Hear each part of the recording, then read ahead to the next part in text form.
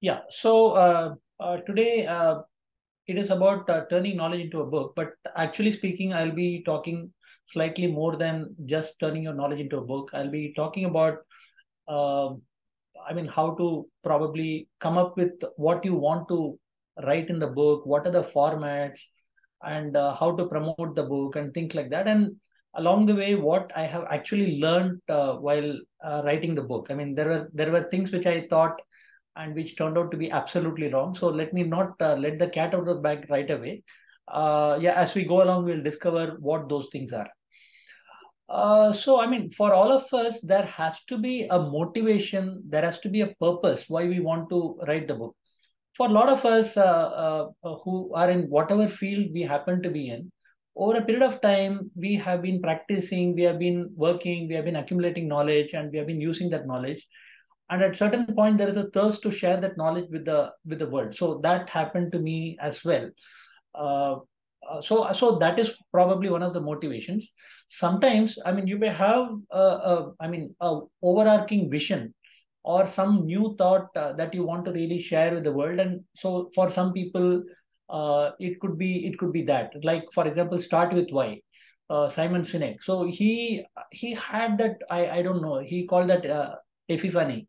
So he got that epiphany that is exactly what he wants to do, and he wrote a book on that and wildly successful. In fact, he's known for that, and he conducts workshops and seminars and conferences around that one theme. So if you have any real great idea which you want to share with the world, that is definitely one of the things around which you can actually write a book. Yeah, one of the reasons why we also write a book is to build authority in the area that we operate.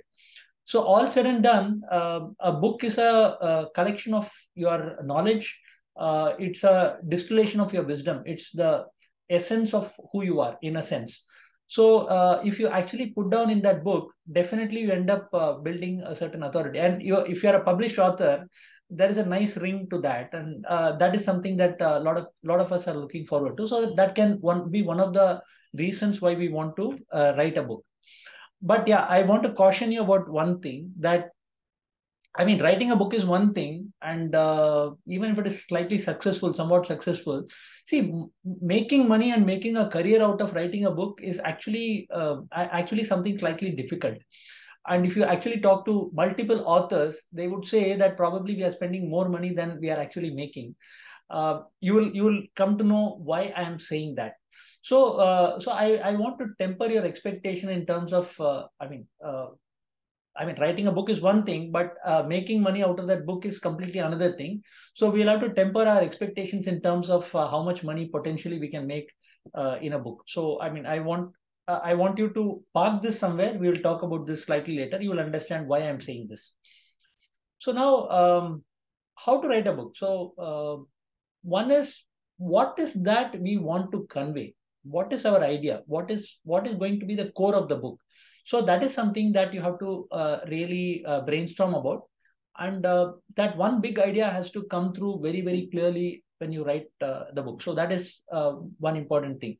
So once you have that idea, I would suggest that you make a straw man. Make the basic points, what it will contain. Probably call it, what are the chapters that will come? How will it start? How will you really do the detailing in between? And then, how would you end? So that kind of a thing. At least in terms of content, that you need to have maybe 8, 10, 12 points. Because without that straw man, you will not be able to really go ahead and construct a book which is logical in its flow and has something for the audience in it.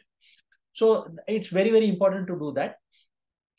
And whichever subject we happen to be writing in, I have written on finance. So whichever subject we happen to be writing in, we will have to bring in anecdotes, we will have to bring in narrative stories.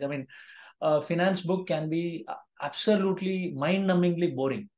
And yeah, I've read a lot of finance books in my lifetime, but I thought probably bringing in some stories and case studies and anecdotes and things like that will make the book interesting. A lot of people who have read my book have told me that the storyline in it is also an enticing part of the book itself. So I would suggest that we will have to pepper the book itself throughout the book with proper narratives and proper stories to make it a bit more interesting to the audience. In fact, you would have read several books like that. Like, for example, you have the book called Goal by Eliyahu Goldratt. So that is on, I think, if I remember right, Game Theory. Long time back, I had read that book. I mean, it's a brilliant story. He explains game theory based on that one book. I don't know whether it is game theory. I think it is game theory, but I mean, brilliantly written. So similarly, I mean, there are multiple books. Ken Blanchard had written books on raving fans and things like that. Who Moved My Cheese? That is another author who has written that book. So these are all, I mean, they convey a very important, very important point through stories and narratives. So I want to emphasize that stories and narratives while writing a book is extremely important to get your point across in an interesting way. Then, when you really want to write, I mean, you have to write regularly. Uh, it is a lot of us tend to say that I don't have the time. I mean, at the end of the day, at 8:30, 9 o'clock, I'm tired. I mean, I want to watch some TV, spend some time with the family, and probably want to retire. Where do I have the time? I will write over the weekend. Or a lot of us tend to say that, okay, I will take 15 days off, 20 days off, and then I will write it during those days. I'll complete the book during those days. I want to tell you something. I was also thinking the same thing, that I will take maybe 20 days off, 15 days off, and write the book. Uh, Guess what? It never happened. So, I mean, at some point in time, I signed up the contract, and then it dawned on me that, boss, this is just not going to happen. I'm not going to be able to take 15, 20, 25 days off and write the book. It is just not going to happen. So then what I did was I set up a deadline for myself that every day I wanted to complete it in 3 months roughly. I thought that was possible if I write at least 1 hour per day. So that is the kind of deadline I had set, and roughly I wanted to write maybe 1.5 hours. Roughly I wanted to write maybe 3,000 words, 2,000, 3,000 words. So sometimes I end up writing maybe 500, 600 words only. Some days I end up writing 2, 3,000 words.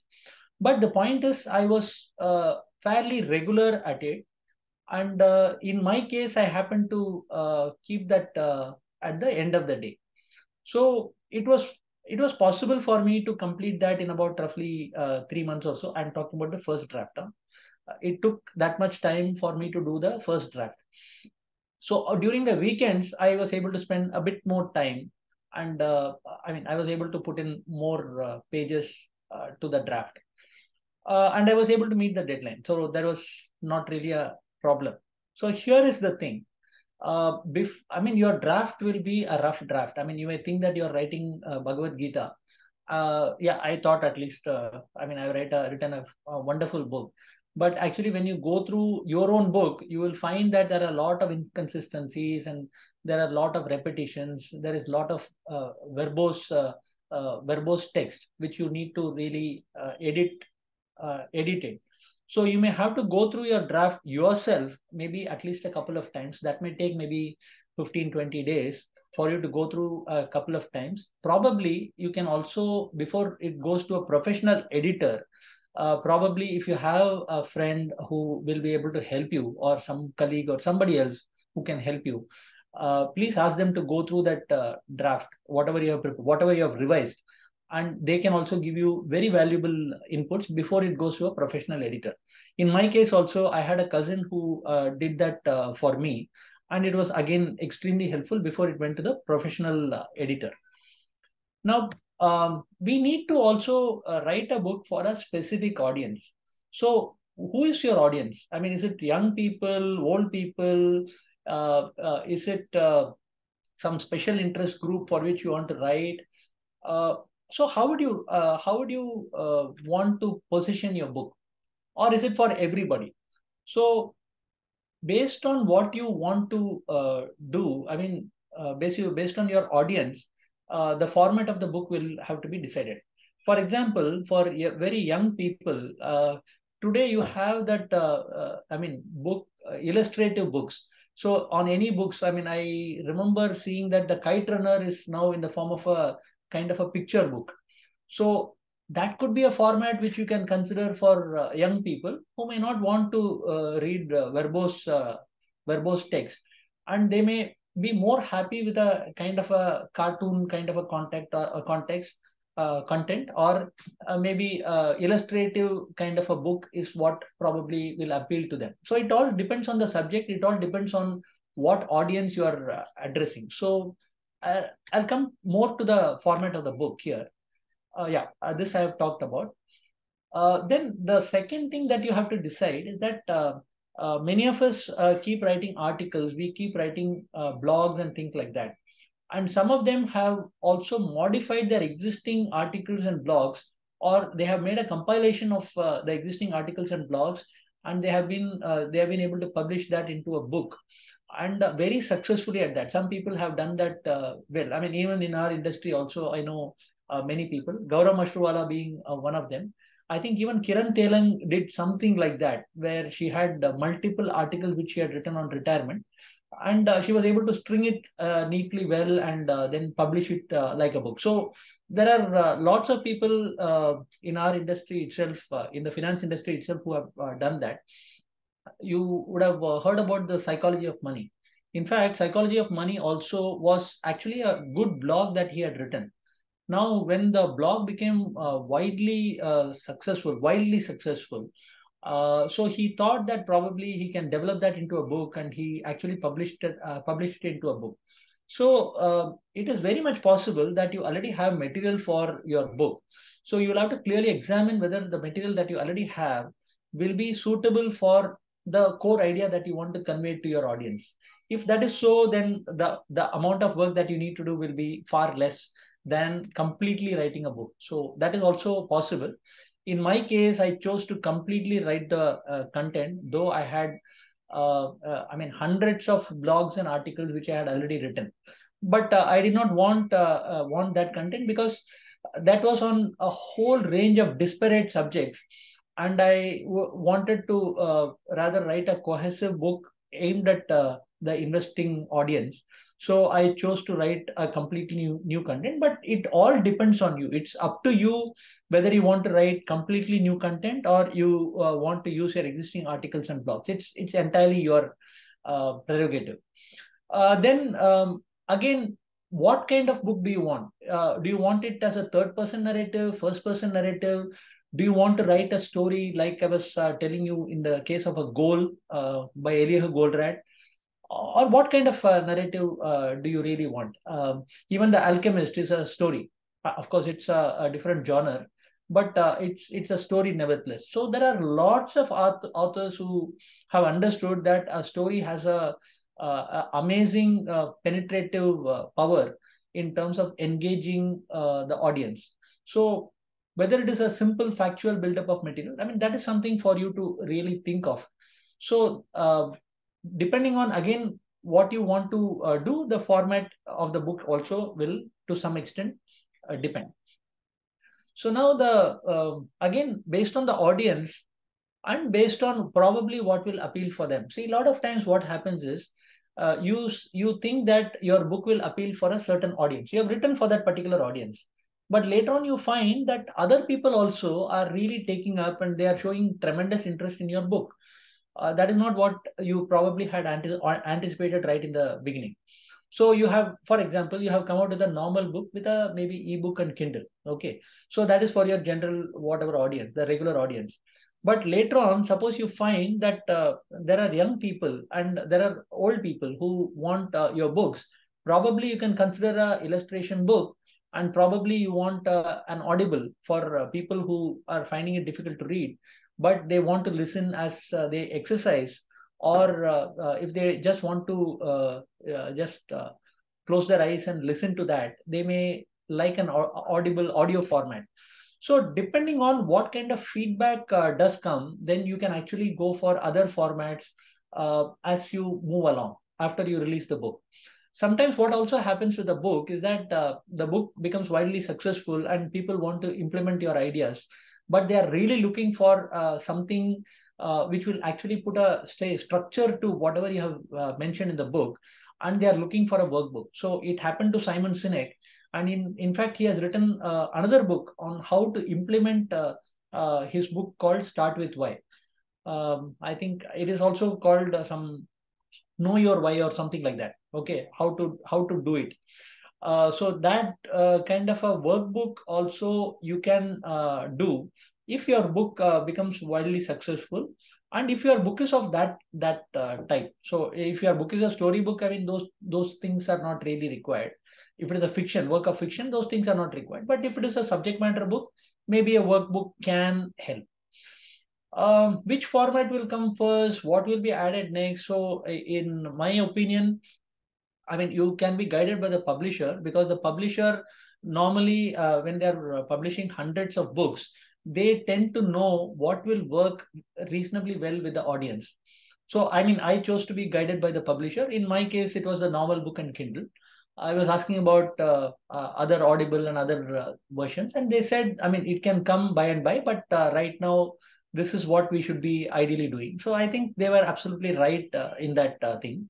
So if the books become successful and there is enough, say, pull for another format of the book, then I think even the publisher will be happy to do that. Then another thing is, see, once the book is successful, then there may be a clamor for other language publications also. So it can be other vernacular languages, be it Marathi or Hindi or Malayalam or Tamil or any other language. It can, I mean, some publishers may directly contact you, which happened in my case. I mean, I am looking at Marathi version of my book, If God Was Your Financial Planner.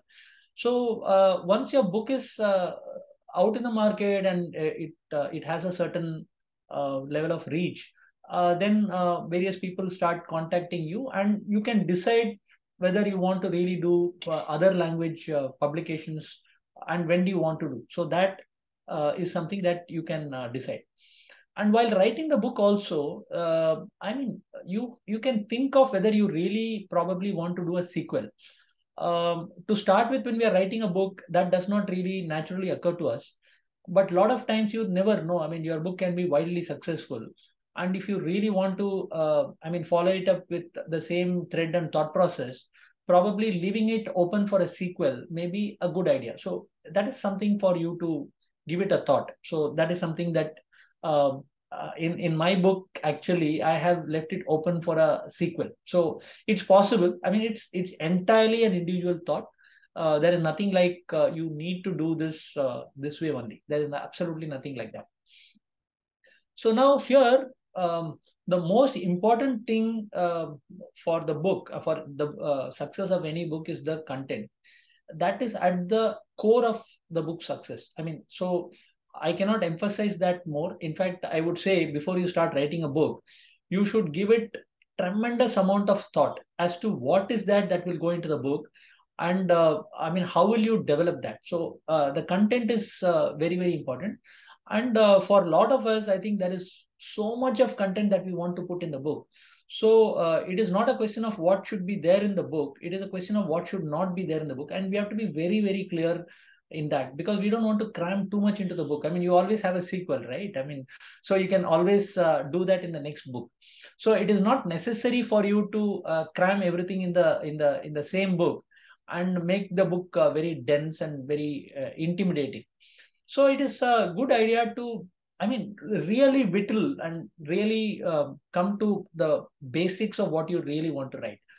And as a general rule, I would say, I mean, don't go beyond maybe 250, 300 pages, at least when we start writing the book. I know that there are quite a few authors who have been wildly successful and whose book are 400, 500, 700 pages. They are there. They are the exceptions, but they are not the rule. Like Yuval Noah Harari, his book Homo Deus and those other books which he has written, Sapiens and all that he has written. I mean, they're all very long books, amazing books. They are widely successful. So that does not conform to what I say. But largely speaking, if you want to reach a wider audience, you better stick to roughly 250, 300, not more than 350 kind of pages. So content, work on the content, focus on what you want to have, focus more on what you should not have in your book. Now coming to the other thing. I mean, if you thought writing once and do some bit of edits, do some bit of polishing, and then it goes to publishing, you cannot be more wrong. In fact, I have written the book, I have read the book again, second time, third time, fourth time. I got it vetted by, I mean, a relative of mine. After that, again, I went through the whole process. Then I went to the professional editor. They came up with so many edits. So, I mean, it's a excruciating process. I can tell you that much. So it's not about writing the book. Writing the book is just probably 25% of it, maybe 20% of it. And then the editing and polishing and things like that, and getting into a form where it will be published into a book. Actually, it is a long winding exercise. It's excruciating. So that is a real word for it. In fact, I would say a fun fact is that, I mean, when I went through the book same 5, 6 times, I was so bored because you are reading the same content again and again. I mean, sometimes I felt that, boss, will this book appeal to anybody? Because I was so bored reading the content again and again and again. But that is the process. I mean, you cannot do anything about it.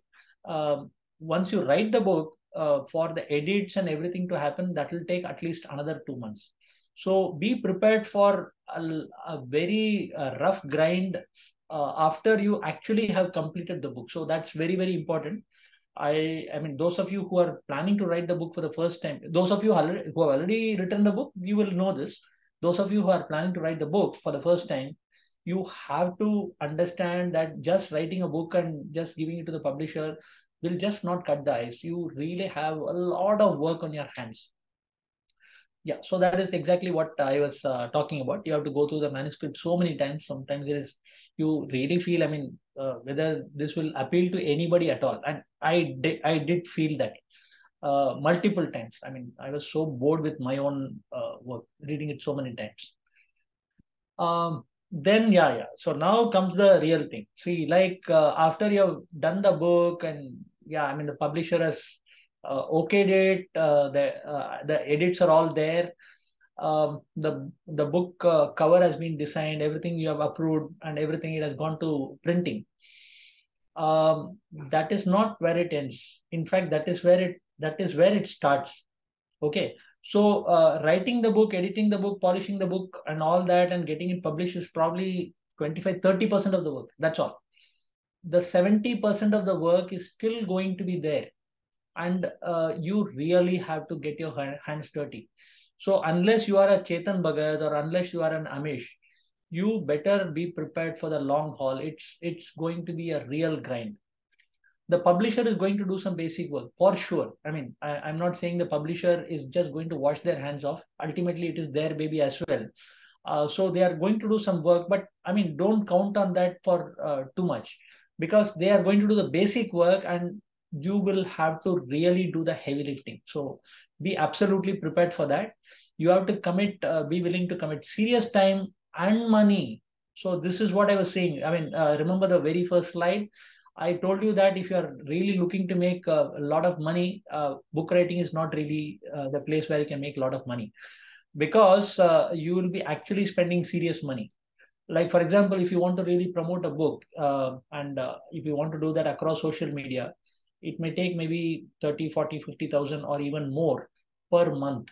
Okay, so it's actually serious money, and it takes enormous amount of your time. So be very prepared for that. So book writing, I mean, yeah, it may be even a hobby for somebody, but it's a costly hobby. I would say that. Yeah, but I mean, all said and done, writing a book, making it a success, and I mean, in your own field, if you are counted as, I mean, an authority because of the book that you have written, I mean, it has its own pluses. But I don't want any of you to come into book writing thinking that, okay, I'll write the book and the publisher will do that, and I'll go and do some book launches, and then I'll do some seminars and things like that, which the publisher will organize. No, you have to do everything. Okay, social media promotions you will have to do.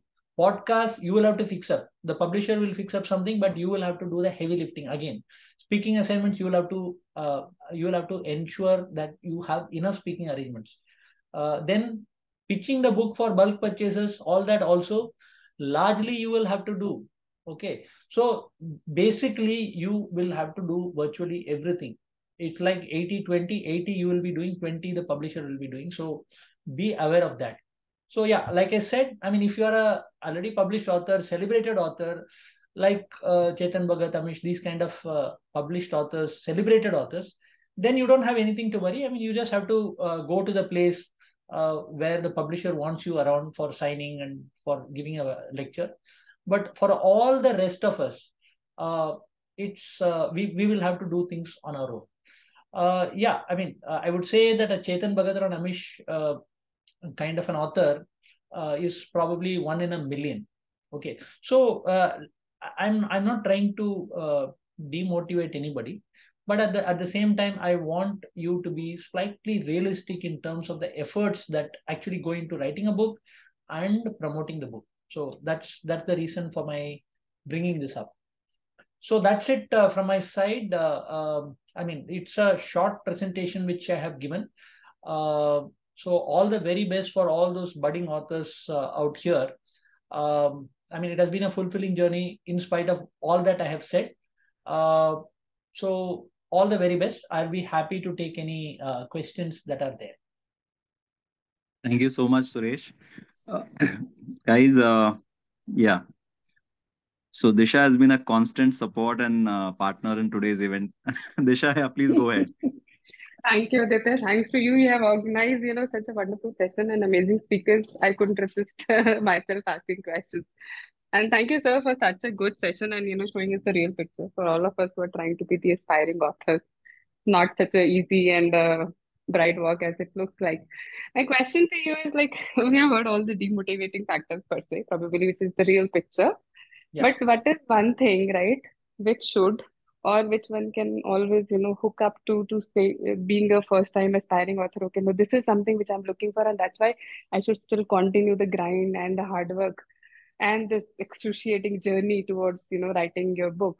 And once it has, okay, written, the 30% job is done, but the rest 70%, when, okay, you're not willing to spend thousands and lakhs of money in terms of selling, what is the kind of a reasonable expectation to have for an author to be, that organically those books will be sold? Is that number like a hundreds or thousands? Just to have a real picture, like, organically, how many books people can really sell if they explore all the possible options? Yeah, that's a very good question. So let me answer that. So if you really want to do the big bang, like some people do, they go all over the social media and they promote that. They spend a few lakhs there. But for a lot of us, we don't have that luxury. So we can do our own promotions on social media. What I hear as far as books are concerned is that 7 or 8 of the books out of every 10 books which are published don't even sell 1,000 copies. That's the number I hear from somebody in the publishing industry. So that is the harsh reality as far as publishing is concerned. I am not trying to demotivate anybody, but I'm an author too, and I'm sure there are enough authors here, people who among the participants, and those who are actually coming up here. So now, so that is a harsh reality.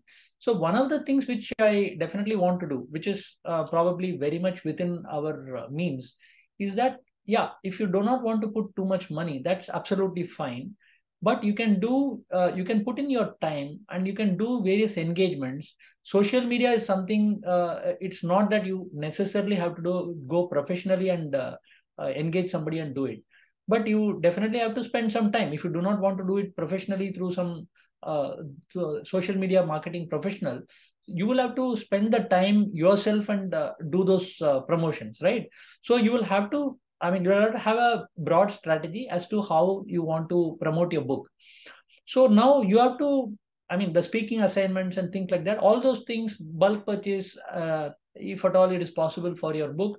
All those things you will have to explore. I think you'll have to cross that 5,000 mark. That is another figure that I'm hearing from people. 5,000 mark, once you cross, then you will start getting noticed, and people will approach you for, book, the speaking assignments and things like that. Of course, even at the beginning, you will be able to go to people, talk to them about the book, and wangle out a few speaking assignments. So it is possible, without actually putting in too much of money. It is possible to do your own thing. Otherwise, there'll be no authors at all, right? If everybody has to spend lakhs of rupees, there'll be absolutely no authors at all. So those are the organic ways in which you will be able to do. But be aware that you will have to put in a lot of time in this whole thing. It's not like you write a book and it becomes a blockbuster success. That's not going to happen. Absolutely. Thanks for that reality check. So either we put in our money, either we put in our time. Something has to be invested, definitely. Clear. Absolutely. Thank you so much. Yeah. I see Jaydeep raising his hand. Jaydeep, please go ahead. Yeah. Hi, Suresh. I think it's Hi. a wonderful presentation you've given. And being in the financial service fraternity, you've read so much about you. Just one basic query. When we are writing about, let's say, whatever is available in the public domain. So, for example, if I quote a SEBI definition, or if I quote an AMFI definition of a mutual fund, whatever it is, how does one handle that permissions out there? Is it that if I say something, I have taken it from a website, do I have to go to SEBI for permission or AMFI for permission or whichever entity it is for permission? Because you understand that I had the IPR problems. I don't want to be, if I'm quoting a publicly available description, then what happens there? So if you are actually quoting something which is already available in the public domain, and you give the credit to that entity, that person, that author, whatever, okay, normally there is no problem at all. So only if that is in some way private to some organization or a person, then you will have to take those permissions. Okay, some authors are very, some organizations are very, they do not want anybody to quote them anywhere. So, but normally that is not the case. Normally anything available in the public domain, as long as you give credit, I don't think there is any problem. Whether it is SEBI or AMFI or anything that they have come out with, you directly give the link to their site also. And you can extract and you can mention where you have quoted that from. So I don't think that should be a problem. So Jaydeep, you are writing a book? Thinking of writing a book, maybe on the debt market. Okay. Fixed income. Wonderful, Jaydeep. Be at it. Thanks. Yeah. I see a question from Anirudh Suresh on the chat window. He's asking, do the guidelines on finfluencers affect an author to share snippets from the book? See, what influencers are doing is that, in fact, I'll tell you where the problem is as far as influencers are concerned. Influencers are probably tying up with certain people and driving the people who are actually looking at their videos in a certain direction, which need not necessarily be the truth. So that is the problem as far as influencers today, and that is what is being debated about. We are not talking about those influencers who are actually educating the public. So those things are absolutely fine. So your question is, do the guidelines on influencers affect an author to share snippets from the book? Snippets from the book, like I said, no, as long as you give due credit to wherever you are, whichever book, whichever author, as long as you give credit, there is absolutely no problem at all. If at all you feel that particular author may have some objection and things like that, which normally if you give credit, they should not have any problem. You can approach them today. Any author anywhere across the world, if you approach them, they generally come back in a matter of say 48 to 72 hours. So that's not really a problem at all. If you feel there is a problem, you can approach them. But my answer to that is that as long as you give credit, you don't have anything much to worry.